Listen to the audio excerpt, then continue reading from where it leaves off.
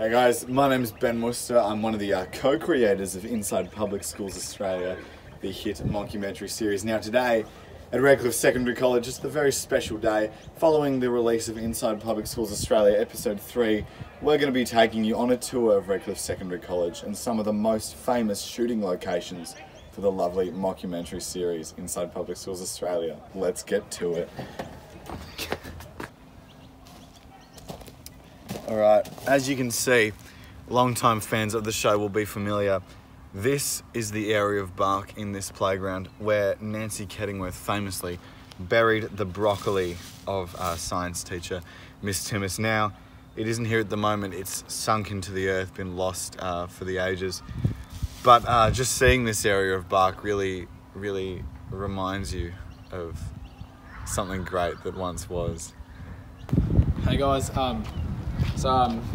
you might not recognise where we are, so as you can see, may not look like much now, but this is actually where the craft club was from episode 1.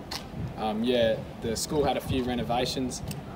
Big old locker shed now, craft club's gone, we've relocated, it's over there, the new textiles room, so nothing we can do about it. I know it is sad, like hold back your tears, buy some tissues or whatever, but this is where she used to be, so yeah. Oh. Alright, hey guys, it's the other co-creator of Inside Public Schools Australia, Jackson Parker here.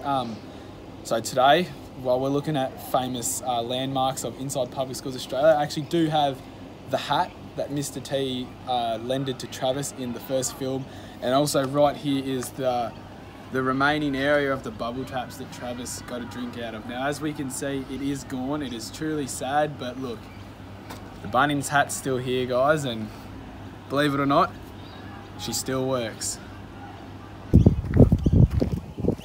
Alright now guys, believe it or not, this is actually the gate that Declan and myself walked through in the first film and that I walked through in the third film.